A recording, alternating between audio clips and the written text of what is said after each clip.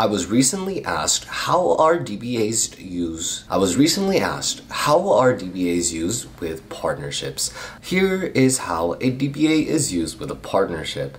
If you're not familiar, a DBA stands for doing business as. When it comes to a partnership, the default business name of a partnership is going to be the surname of the individual partners. What I mean by this is if there is an owner named Bob Smith and another owner named Adam Lee, the business name by default is going to be Smith and Lee, surname of each of the owners. However, by filing the DBA, John Smith and Mr. Lee will be able to avoid using their surnames as their business name, and they'll be able to elect their desired name, which is in this case Electrolyte Health.